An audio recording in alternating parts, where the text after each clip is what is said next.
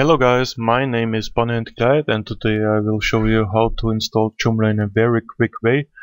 I know my English is not the very best, but I think everybody can understand what I'd like to explain. First of all, we need a web space. I take my web space by beplaced.net. I know that this is a German provider, but I think it's nearly the same on your provider. How does it work? First of all, you have to register with your provider, and then you have to create a MySQL database. And here I can create it. I have to choose a password and press the create button. And here I get all the information. The database name is Bonnie and Clyde 201.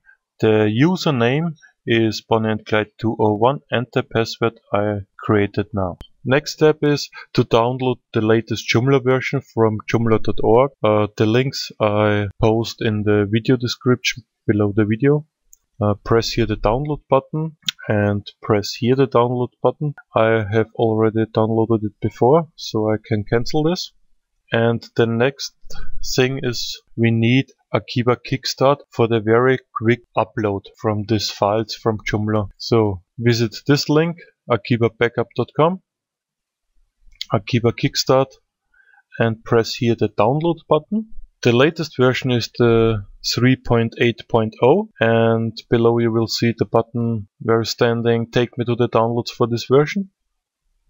And here you can download the Kickstart core file. This I have already downloaded before, and so I can cancel it. I close these two web pages, and here are the files, the Joomla full package and the Kickstart core. Before we upload the Joomla package, we have to extract two files from this archive. So we open the Kickstart core and search for the Kickstart PHP, and the second file is the English language, and extract also here. Close this. Now we have to open our FTP program, connect to the server. Here it is already connected. On the left side you see your PC. On the right side you see the server. I switch to the desktop, search for the folder, and here we find the English pack, the Joomla, and the Kickstart PHP.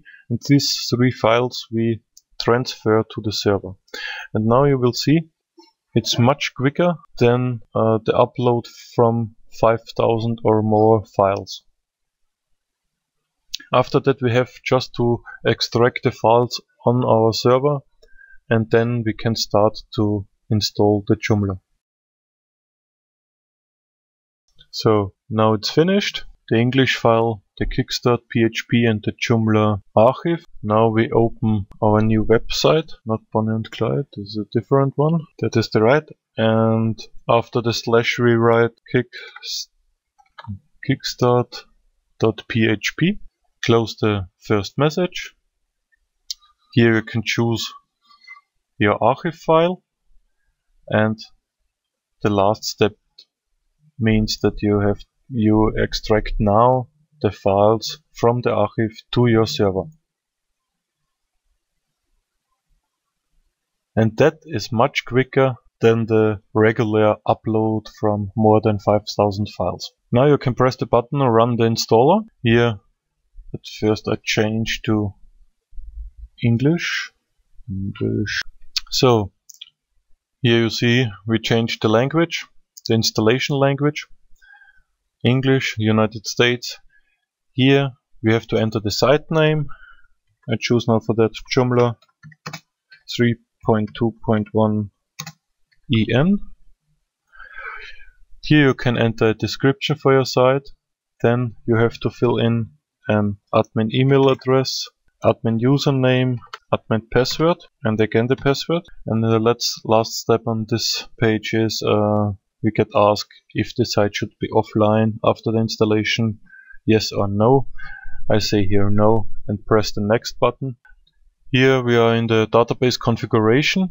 We have to change the database type because on beplaced that it was an MySQL and not a MySQLi database. So we have to change this to MySQL. That is right. The host name is localhost. The username we can find here, Bonnie and Clyde 201. The password for the database, and the database name is the same in this case like the username. Table prefix is okay. And here we get asked if all databases should backup or removed. That is a new database and I don't have to backup anything, so I say remove everything. And if I click to the next button, the installation program checks if the database is reachable or not. If you get here an error message, please check this status if everything is correct or not. It works. So I go to the next step, overview. Here we get asked if we like to install sample data. I always choose none because for new Joomla users it is sometimes confusing. So I choose here an empty page, no sample data. Here you see the email configuration. Send the configuration settings to test@gmx.de by email after installation, yes or no. And if you say yes, should the installation program include the passwords in the email, yes or no. For security reason, you should choose here no, and here I press also the no button because this email address was a fake email. The main configuration, you can check here everything. The site name, if the site name is correct, here, should the site be offline, no. The admin email address, if the can check here if it is correct. Also the username. Here you see the database configuration. The database type is MySQL. The hostname is localhost. The username, the password, database name, table prefix, and all databases should be removed. Pre-installation check, everything is green. That is perfect. And here the recommended settings.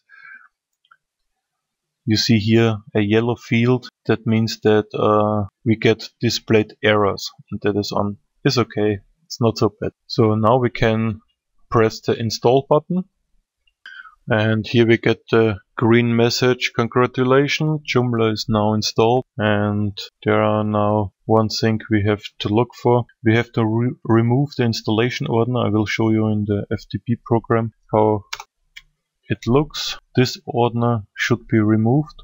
Also, we have to remove the stable full package and the kickstart PHP, and also the language file we can remove from the server. We try to press the remove installation folder button. So we refresh this and now it works. Installation folder successfully removed, but always check with the FTP program if it is really removed. Here you can see it. I refresh the server and the installation folder is gone. But now we have to delete by hand the kickstart PHP, these 3 files we uploaded before. Just click the delete button, say yes, and everything is fine. Then we see here 2 different buttons.